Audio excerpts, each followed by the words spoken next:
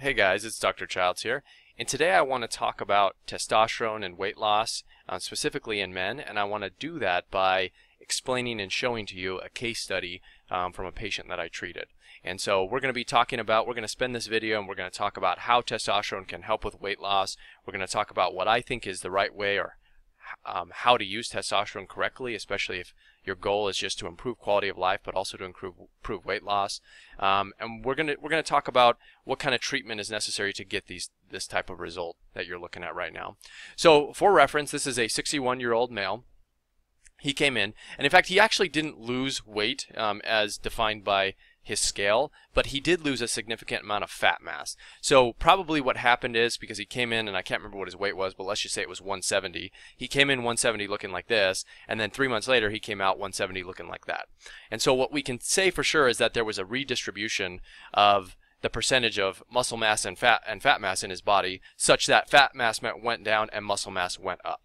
Okay, and so even though he lost probably 20 pounds of fat mass, his total weight didn't actually change. But I think that that's a really important thing to talk about. So I want to talk about that just for a minute. And what we can see here is this image highlights the impact of how testosterone helps the male body. And truthfully, this works in women as well. And so in women and men, testosterone can be used as I would say, not as a sole weight loss therapy. In men, it's more of a sole weight loss therapy, but it also has other benefits. But in women, it can be added to other therapies to help with weight loss as well. And one of the ways that it does this is by altering the way that your body utilizes calories and energy. And so what happens is, as you get older, testosterone levels fall. Most men know this, and this man was obviously 61, so he sort of hit that andropause sort of age wherein testosterone levels were very tiny. And I can tell you, because I remember his before labs, his testosterone was 217, so it was quite low. And as of this image, I believe it was like in the 700s or 800s, and we'll get to that in just a minute here. But what happens is, as you age and as testosterone declines, your body starts to put more energy allocation into, it directs the calories into your fat cells, your adipose tissue, and that causes them to grow, obviously. And so you can see here that the adipose tissue in the abdomen, so his belly fat, is increasing. And on the same side, or on this image here, you can also see that the size of his muscles are somewhat smaller than they should be, especially smaller than what they would have been if he was younger, right? And then if we compare this to here, and by the way, just for your own sake and for the comparison's sake, he didn't actually change any of his workout routines or anything like that. In fact, the majority of this was done while he did a lot of running. That was just what he liked to do. And I think he just did some bodyweight exercises, maybe some push-ups or pull-ups. But he didn't do a lot of lifting in the gym, as I recall. But anyway, what we see here is, as we give him testosterone, the testosterone redirects the calories away from the fat cells to the muscle cells. And so you can see here that there's an enlargement in the muscle cells and a reduction in the fat. Okay, and that's exactly what's happening when we use testosterone, and that's one of the reasons why it's so beneficial. And you can see the same thing here as we look on his posterior view, or his back. So let's talk about some of his therapies and his labs, because I want to walk you through those. By the way, there's a ton of information on this page if you want to look it up, how testosterone supplementation works, how it helps with weight loss, and so on and so forth. But I want to specifically talk about his case study so that you have an idea, so that you can use it to determine if you feel like you're being treated adequately or not. Now, first of all, when you consider TRT, especially if you're a man, you want to look beyond testosterone. There's more to your body than testosterone, and that includes other hormones like estrogen and thyroid, cortisol, and so on. So there's lots of other things that you want to look at. Now, what you're looking at right here is his after testosterone. In fact, his before, I didn't show his before in here, but you can see his before here was 217, and this is his after. And so I believe this was probably about 6 weeks, or maybe it was at the 3-month mark. But you can see his testosterone went up from 217 to 797, or about 800. And when you look at the range here, 250 to 1100, his 217 was on the low end of that range. And this happens all the time in men. As they get older, testosterone declines. I believe it's usually about 10% per decade is the average decline in most men. But that's accelerated by things like weight gain and insulin resistance and excessive stress and lack of sleep and so on. So it can be more than that. It just depends on what your body is dealing with. But anyway, he has a pretty good after response. Now, generally I like to see it 700 plus, and I think that's where most men feel better. So if you're looking at this range and you're trying to figure out where you fit, let's say you fit at 350. Well, that's still pretty low when you consider the range is from 250 to 1100. So in that way, I kind of like it to be around 700 plus, and he hits kind of right there, and so I think that that's good. But again, for your reference, his before was 217. But we didn't just look at testosterone. We need to do more than that. So we looked at TSH, we looked at some of his other lab markers and so on, and we could tell that his thyroid wasn't functioning optimally as well either. And so I use 2.5 as a cutoff here, and I think that the newer, healthier ranges, especially newer studies, support that anything above 2.5 in regards to your TSH is abnormal. And so I did use a little bit of T3, which we'll talk about in a minute. But he also has what I call moderate B12, and if you're moderately B12 deficient, especially in the serum, there's a very good chance that your other cells don't have it, because in order to get into your cells, it has to be altered and changed so that it can get in. He also has low ferritin, and then if you look here as well, his iron is low, his percent SAT is low. So he has some other issues that he's been dealing with.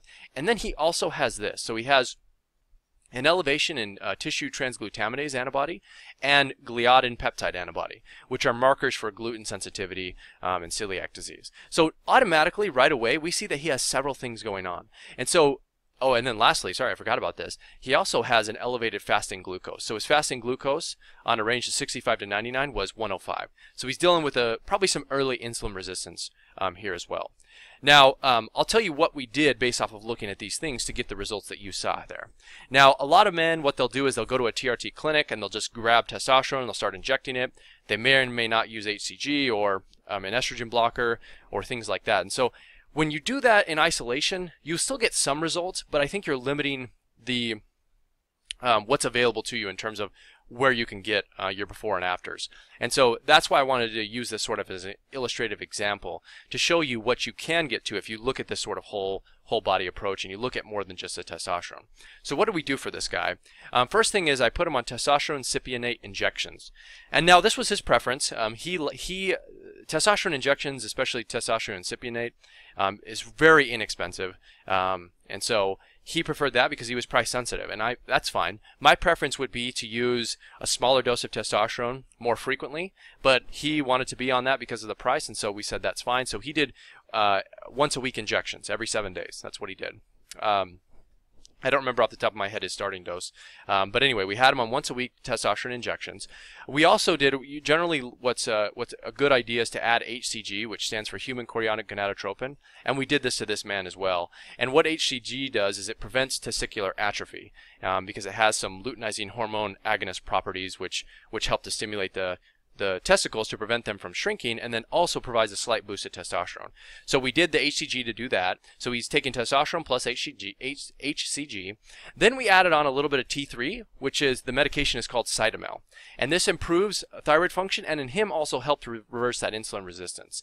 And he was also suffering from depression, and so T3 actually can be used as a standalone treatment for depression in men and women, but I find it to be particularly effective in men. So we're hitting a number of things here. So we added the T3, and then the other thing is I didn't have him change his diet with the exception of removing gluten to drop those antibodies. So I didn't have him go on anything real intense. Even though I would have probably liked him to clean up his diet more, but you know, you take what you can get. And so all he really did is remove that gluten. And then also at the same time we replaced some of his nutrient deficiencies. So remember, he was a little low in iron. His B12 was, you know, moderate to suboptimal. I gave him a little bit of adrenal support as well to kick up that energy. And then we did a little vitamin D3 and some K2. So very basic stuff in terms of his supplementation. And then the only other thing that I added to his lifestyle, because I felt like it was pretty decent to begin with the exception of some of his symptoms, was I just had him do a little bit of intermittent fasting.